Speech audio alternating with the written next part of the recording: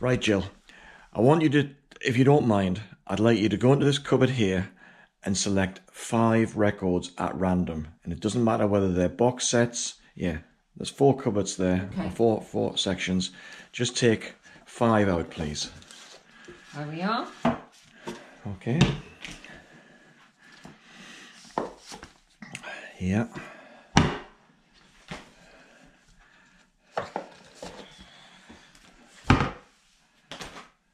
Can't you pick some better ones? I'm looking at them and thinking these look pretty rubby. Oh, that looks okay. Leave one more. Can you take one more? Because that one, there's a couple here that are really rubbish, and I can't see anything about Why them. have you got them? Let's get rid of them. Oh my goodness! One more, one more. I'm gonna. Oh. Just shows, doesn't it? There's Yeah. not a lot of space used in the house for rubbish. Get out. Right, welcome to the video. Thanks to Jill for picking half a dozen or so albums at random from my collection. This is my first random selection of 2023, so I've done a few of them before. And it's where basically I'm trying to refamiliarize myself with albums that don't normally catch my eye when I'm scanning through the shelves for something to play. So I think if truth were known, I think Jill would be happy if every single last one of my records was somehow found its way somewhere other than our house.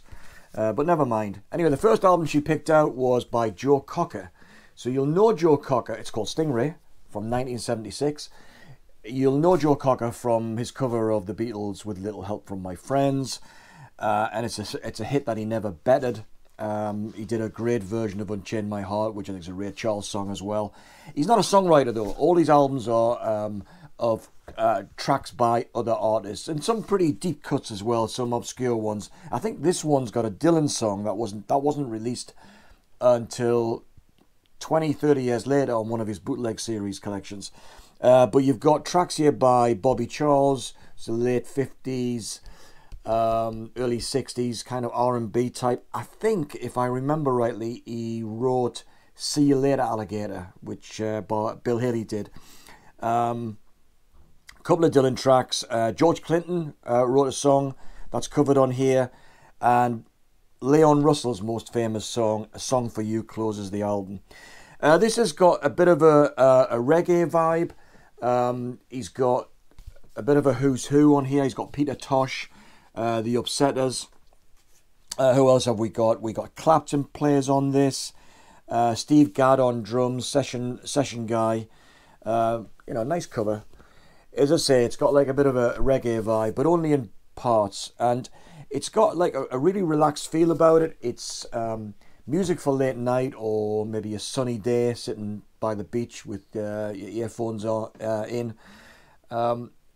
He's got a really good voice. I mean, Joe Cocker, just like another very famous R&B singer, Bobby Blue Bland, has got this vocal tick or idiosyncrasy that's at first is kind of interesting and then eventually grates on you. And Joe Cocker's got this growly, he's got a really tender voice. He can sing really, really nicely. Nice, I wouldn't say smooth, but very much a soulful voice. But then when he tries to hit or to signal a greater emotion, he emits a growl, which is just, after a while, becomes a little bit tiresome. But Bobby Blue Bland was early 60s, although he did record right the way through, I think, until the 1980s. He was a great singer. I think he wrote Ain't No Love in the Heart of the City, which was covered by Whitesnake, although Bobby Bland's version is better. He developed a vocal tick where when he's trying to reach emotional peaks, he would almost clear his throat, as if he was going to spit or something. And I think, his agent or somebody at a record company said, hey, that's really interesting and really quite unique. So you should do that on every song. And sadly, Bobby Bland did that. When he wasn't doing that, he was a sensational vocalist. Really, really good. Anyway, this is kind of, as I say, bit of a relaxed vibe. Joe Cocker, very reliable when it comes to his albums. They're all pretty much of a muchness, but very, very enjoyable. But not really groundbreaking. Good. Somebody who also isn't groundbreaking is the second album that Jill selected, which is Jack Johnson, On and On. Jack Johnson. This thing is from 2003 or something like that. Nice cover.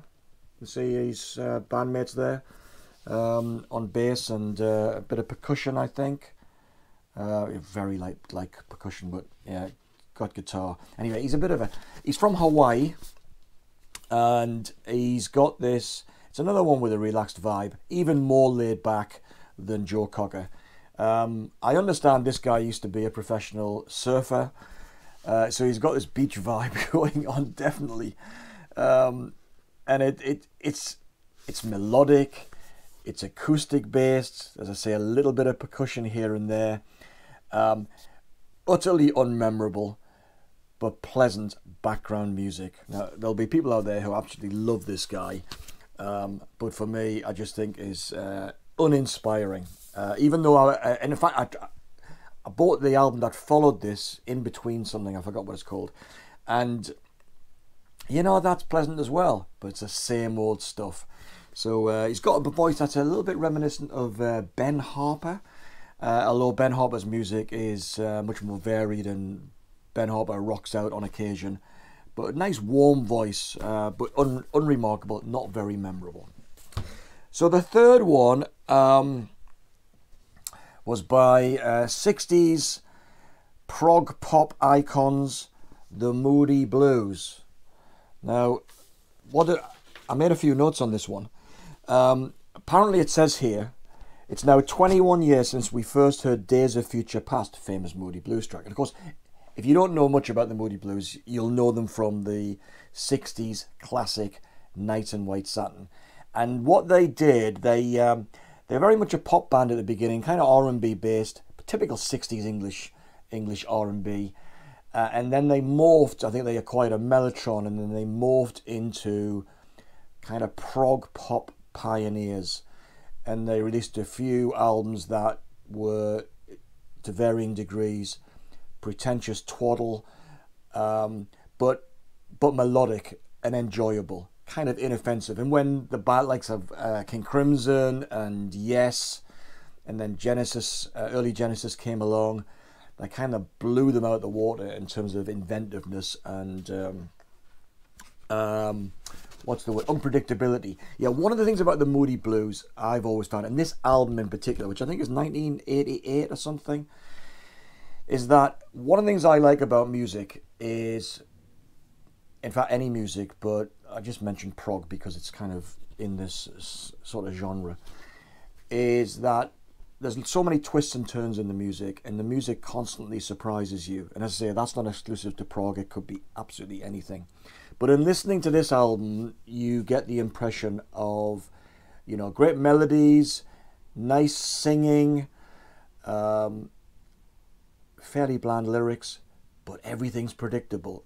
Every track starts in its own way, and then goes exactly where you expect it to go. The drum patterns are metronomic, really, and most of it's slow or mid-paced stuff. And I don't know what was going on. I don't know why they decided to do this. Maybe they got the band back together. I've not been great followers. Although they come from the city I now live in. They come from Birmingham. But there's something about, I think there's another band, the symphonic prog band called Renaissance, with Annie Haslam as the singer. They came a little bit later and produced these big orchestrally backed symphonic prog albums, and they also released an album in the 1980s, name of which I can't remember, but I do remember listening to that and thinking, why bother? And it's almost like they needed to do something, but they didn't have the courage to stick to what they are really, really good at. So they tried to inject more pop and more of an 80s kind of sound palette to their albums. And both those albums fall flat on their arse, if you ask me. So this is pleasant, bland, uninspiring, but you know, to Moody Blues fans, I suppose some of them will have been eager to hear anything new from them. Here's a band that's a bit of a prog pop crossover band as well. This is, I think, my third copy of Supertramp, Even in the Quietest Moments. Now this got an interesting inner sleeve as well. So you see Roger Hodgson there, and Rick Davies over here, both the main songwriters. Don't think they wrote much together. They wrote kind of separately, but then managed to bring stuff into the rehearsal room, no doubt, and they supplement each other's compositions and come up with something, 2 + 2 = 5. But this is as I say, possibly my favourite. Came out in 1977. The big hit is the opener, Give a Little Bit, which is a Roger Hodgson song. Loverboy sounds characteristically Rick Davies. The title track, Even in the Quietest Moments, is a longer kind of a prog type thing. I won't go through all of the tracks, of course, but except to say that the closer, Fool's Overture, which might be about 10-11 minutes long. Yeah, it's got some timings on here. Look at how glossy that is. Look how I handle my records here. 10 minutes and 51 seconds long on the A&M label, Fool's Overture. It's very dramatic. It's got little excerpts of speech from Winston Churchill. It's also got some melodic themes from one or two classical pieces, of which I can't remember at this moment. But it's wonderfully dramatic. It builds nice and slow, and the last section is really, really strong. And I the only time I ever saw Supertramp, I think it was the only time, I had front row, Newcastle City Hall, on this tour, and they had big backdrop where they had some film, and when they were doing Fool's Overture, they had these pictures of Churchill and that and the other. It was so kind of exciting and thrilling and inspiring. They really knew how to do stuff, the stuff that was kind of big on drama, and I do think they're a highly underrated band. A lot of people think they don't deserve to be mentioned in the prog genre, and I can absolutely see that, because they had this ability to write great pop songs like Dreamer, of course, and The Logical Song, but an absolutely fabulous band who managed to stand astride prog and pop, with good singing too as well. So yeah, great band, great album. I strongly recommend that one. Moving on to somebody else who's in the same vein as Joe Cocker, early 70s, well-connected, R&B blue, R&B soul type vocalist, and this is Maggie Bell, Suicide Al. As I say, she's another typical one who was pretty well connected in the industry. Came from Scotland. The first time I heard this album, and again, not a songwriter necessarily, although she did write the title track of this album. Did she co-write it? Yeah, she co-wrote it with Pete Wingfield and 3 others. So she wasn't a great songwriter, but again, her and her team picked some great songs to cover. But like I say, well connected, and it seems to me there must have been a bit of a gang in the early 70s, late 60s, early 70s in England, where people from around the UK often migrated to London, and they must have hung out at the same pubs and clubs in Soho, and went on holiday together and trips together, toured together, and they all played on each other's albums. So this album here is on Swan Song, which is a Zeppelin label. Those of you who haven't seen it, there it is. So Swan Song, Jimmy Page plays on it. So he's got a nice guitar solo on one of the tracks on side one, of which I can't remember. But what have we got here? Let's see if I can get this back in its sleeve. Right, okay, so it opens with a version of Free's Wishing Well, which is by Paul Rodgers, and the whole of that, in fact, the whole of Free. Really interesting version. So, not pedestrian, it's got some real character, and it sounds different to the Free version, but really interesting and good as well. Suicide Sal is a good track. I Was in Change is, if you don't know, I think is the one which has got Jimmy Page on it. Was it I Wasn't? One of these has got also Albert Lee, the blues guitarist, on here as well, a blues rock guitarist, and he does a really nice melodic solo as well. That's really good. Another version of a Free song, Hold On. Yeah, and I saw Standing There version of Lennon McCartney's the Beatles version. I saw him standing there. Yeah, it's good. It's another one of these albums that you would listen to, in the car, on the beach, late at night. A little bit rocky in places, but mostly kind of a nice, gentle's not the word. It's kind of, what's the word? I'm struggling to think of the word here. It's kind of quite calm and kind of pleasant, a little bit backgroundy. So she wasn't hugely successful, but her stuff still sells, I suppose. So she's successful, a lot more successful than many. But yeah, that's Maggie Bell. Actually, Jill picked a couple more, so I think we might have 7 here. This is Donovan. 25 years in concert. I think this was released in 1991 or something. So it's 1991. What an awful cover. Absolutely awful. Picture of Donovan, no doubt how he looked in the 1960s. These are live recordings from the early 1980s. I have no idea whether these appeared on an original album and this is just a repress for some promo campaign. But it sounds really, really good. Very, very well recorded. He goes on a little bit when it comes to Hurdy Gurdy Man. He talks about his connections to George Harrison. And I think famously Donovan, he's like singer-songwriter. I think he styled himself a little bit on Bob Dylan in the 1960s. And I do remember there was a clip on film, and I think it might have been from Dylan's Don't Look Back, where when Dylan was in the UK in the 60s, he kind of dissed Donovan, saying he didn't know who the hell he was, basically. So Donovan revered Dylan, but obviously not the other way around. But what's surprising about this, other than the fact that he continued to produce albums, is that how many of these songs you recognise.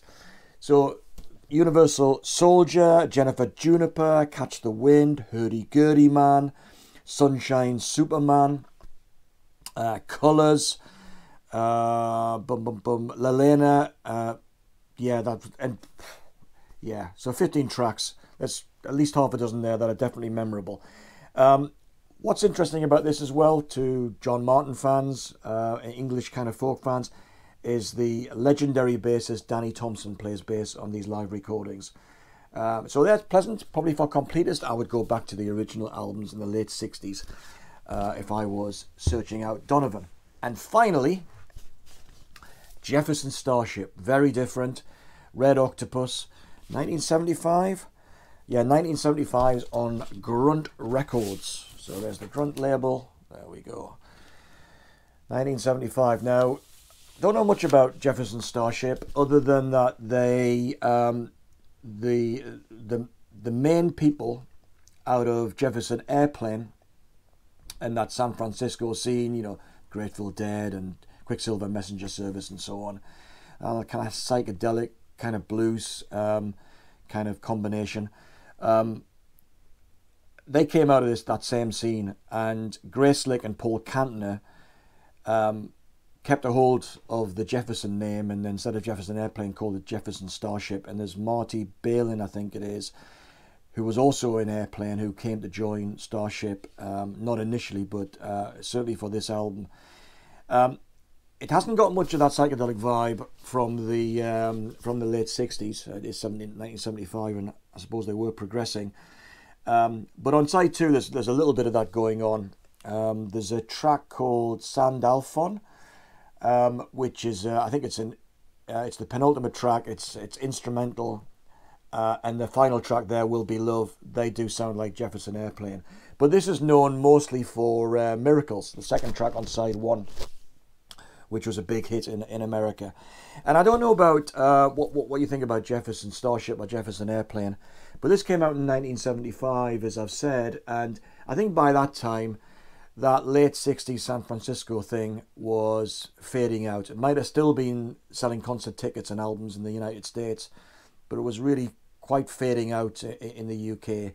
And I did see Starship, Jefferson Starship, because they morphed later into just Starship in the 1980s, and out of the big hit singles.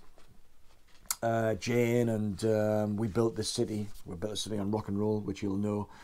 But I saw them supporting Genesis at the Nebworth Festival in 1978. Now, Genesis were headlining, it was their show. And if I remember rightly, we had Devo, who were great and got pelted. There was two festivals. One was headlined... Anyway, one was Genesis anyway. The main one in June wasn't Genesis. And I might make a mistake here, but Devo were on one of those bills, who were great, and everyone, not everyone, but people pelted them with all sorts of crap from the audience.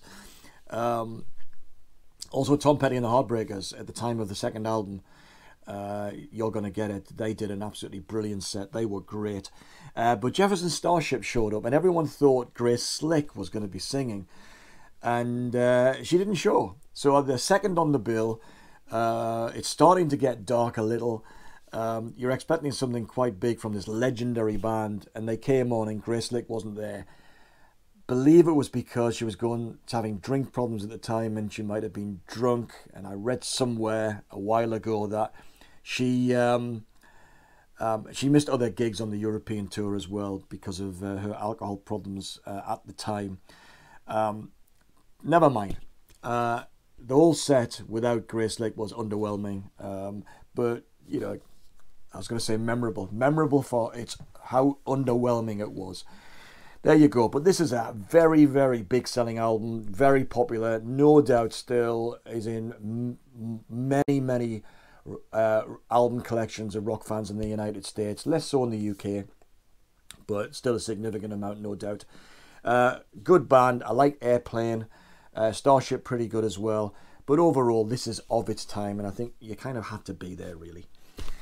Anyway, that's the first random selection of 2023. I'll do another one when I get round to it. So thanks for watching, and I'll see you on the next video. Who knows what it'll be about. See you later. Bye.